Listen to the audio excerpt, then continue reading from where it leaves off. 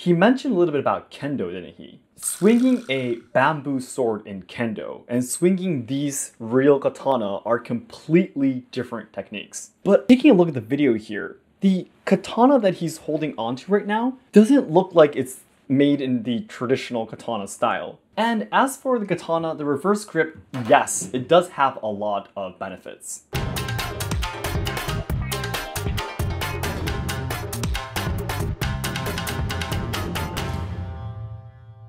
皆さんこんにちは and welcome to Let's Ask Shogo. So you guys might know about my new channel Let's Ask Seki Sensei, where I collaborate with Asayama Ichiden and the headmaster Seki Sensei to make a lot of videos about Kobudo, the ancient martial arts in Japan. However, in the comments I actually have a lot of people telling me, oh, the reverse grip has actual meanings to it kind of thing. And I was asking my friends where this reverse grip is useless idea comes from. And then they told me there's an amazing channel called Sellsword Arts, and it seems they talk a lot about the katana too. So today I thought I'd take a look at their shorts and react to them. However, one thing that you do need to understand before watching this video is that I have zero experience and knowledge about the long swords or European weapons. It seems he talks a lot about the European weapons too, but I have no knowledge and experience in it. So I only know about the katana, so I hope you understand that. In this channel, you can take a closer look at Japanese culture, tips on traveling Kyoto, and social problems in Japan. So learners and lovers of Japanese culture, be sure to subscribe to enjoy more content. So then, let's get started.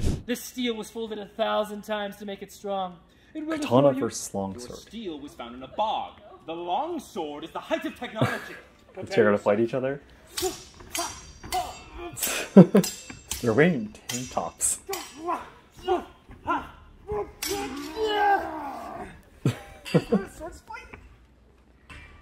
Ah, the reverse grip guy.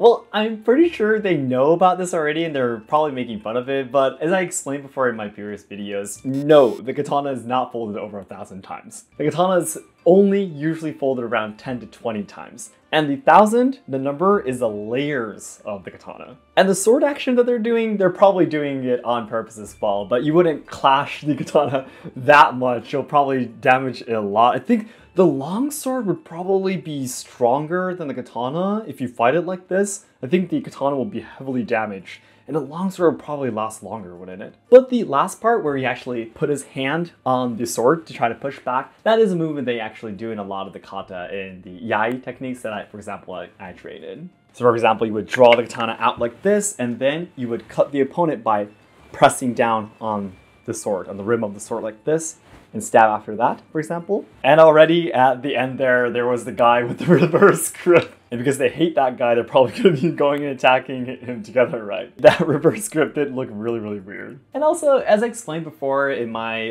videos too, katana versus longsword, it's really a debate that doesn't have an answer. It depends on the situation, what kind of armor you're wearing, the level of that person, the level of each sword, and so on and so forth. So it's impossible to, generalize completely the katana and the longsword and say which one is stronger. They both grew up in different environments to suit different types of fighting, different types of battles. So they are both strong in where I grew up in. Some people advocate using there we go, the reverse grip. An offhanded parry. Oh, this is part 4. That makes no sense. Reverse grip is only good for close quarters combat, when I cannot stab forward if I was grappling him or something and I had to hook. That's fine here. But it's not fine when my whole thing is reach and distance. That's what a rapier is for. I want him to be far away from me. Now, this is no longer an effective parrying weapon. It's a liability. Any parry that I take, I'm leaving my hand exposed. The crossguard is designed to funnel an attack down this into the crossguard. But in this position, the first thing you see is my knuckles. I can cant it this way so that it slides down into here, but that's an awkward hand position, and it's weird and hard to do. Why wouldn't you just do this? There's no advantage to this. If you're talking about hooking a blade, he thrusts at me, that's weird. And I've just hit my hand on the crossguard like this. Whereas if he does that here, boom, super easy, just turn it down. Just use it normally. Just use it normally.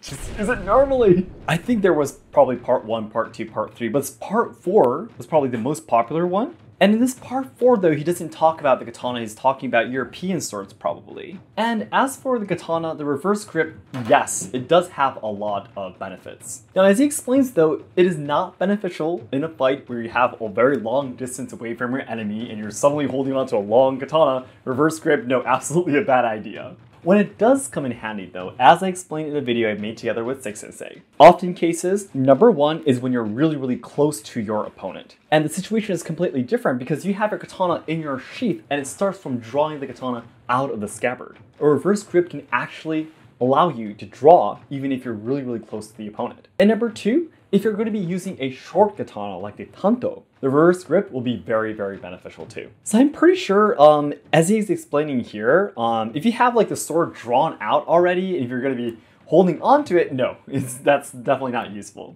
But the reverse grip for the katana though, because katana, the fighting style, starts from drawing the katana out of the scabbard, there are a lot of benefits. Not just in Asayama Ichiden, like in the Yushin that I train in too. Like for example, there are kata where it starts from drawing the katana with a reverse hand, and using it this way to block a leg attack, for example, using it the side of the sword, and then flipping it over to cut him. So it all starts from drawing the scabbard out of the sheath. Otherwise, there's absolutely no benefit of trying to reverse grip a long katana. People in our comments are always telling us that the katana is much faster and more nimble than the longsword. But here's the thing, you're wrong. The katana and the longsword both weigh about the same, between 2.4 and 3 pounds. But the katana is significantly shorter than the longsword, and that's all in the blade. Katana also has a much more forward center of gravity than the longsword, which is closer to the hilt. This is intentional because the katana is primarily a cutting weapon. That forward weight allows it to be better in the cut, along with its curved shape. The longsword is a cut and thrust weapon. While not as efficient as the katana at the cut, its double-sided nature means that it has more options in combat, and its long tapered point means it's much more efficient at thrusting. Absolutely. With the further back weight, double edges, and longer point, the longsword is faster and more maneuverable than the katana. This isn't to say that either is better than the other. They're very similar, in fact. But the differences in their design and intended use mean that they operate slightly differently. Now again, I need to say that I do not know anything about the longsword, so I can't comment so much about what he's saying in the video. But I do want to say, first of all, he was talking about the length of the katana. I am very sure that in general, if you pick up the general length of the katana longsword, yes, a longsword should be longer. It's a longsword. But the katana, of course, has different lengths, and there are very long katana, like the katana I have over here is a odachi, which is 3 shaku long. This is also katana, but they're very long. So it does depend on the type of katana. Also, number two, he was talking about where the center of gravity of the katana is. But that also depends on each katana because they are all handmade. There are katana that has more of the center of gravity towards the tip, more towards the handle. It really depends on the quality of that sword. And please do correct me if I'm wrong. If you're a fan of Sellsword arts, please correct me.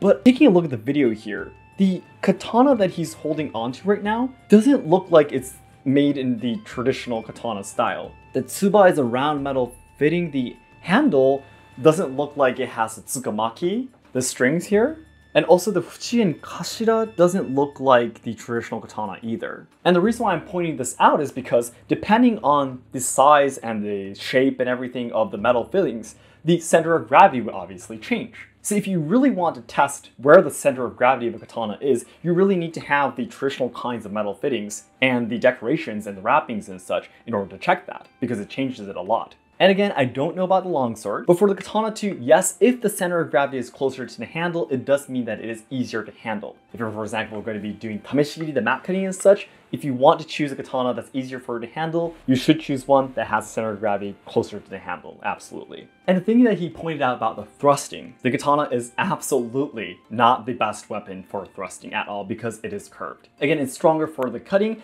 and of course there are thrusting techniques in katana too, but compared to straight swords, it's absolutely not as strong. Whenever we do a sword video, we get people in the another comments katana telling versus me longsword. that, well, you're only using a European style sword. A katana can make that move work. And here's the thing. Oh, there's a lot of people who are These fans two of katana. fight almost exactly the same. Really? Of course, there's some differences. This is a double-bladed weapon. It is a balance between cut and thrust. While this is a single-bladed weapon, it more heavily focuses on the cut, but it can thrust. Yes, but the principle of this weapon is the same. It is a leverage-based weapon, and what I mean is both of them have an elongated handle, and they employ a push and pull motion to create force. Okay. If you train in longsword, you can pick up one of these and functionally do all the moves you can do with this. Same thing, if you train Kendo or some other katana-based martial art, you can pick up this and fight effectively with it. because we're all constrained by the same biomechanical functions, and we created the same weapons all throughout history. It's a really cool effect. Watch Kendo right alongside Hima and you'll see what I'm talking about. These are very similar.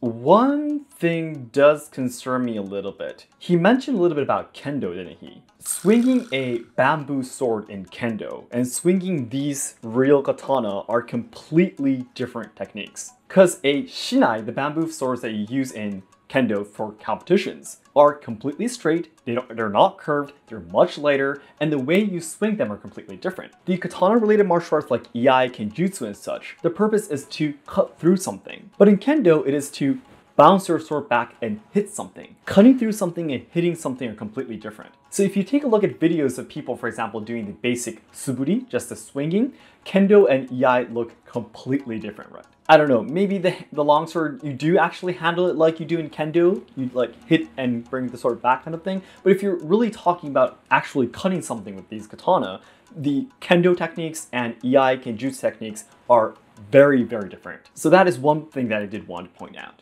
Another myth we hear about another katana versus longsword. Everyone loves this question. That the katana is made for unarmored combat, where the longsword is made to deal with opponents in armor. But here's the thing, you're wrong again. And here's why. Neither of these swords are good against armor. In fact, no sword is good against an armored opponent. That's because armor cannot be cut through with a sword. That's purely fantasy.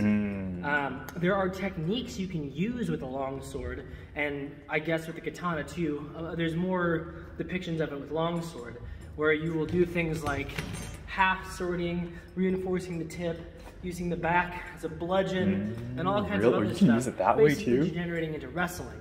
But swords do not work against armor. That's what armor is for.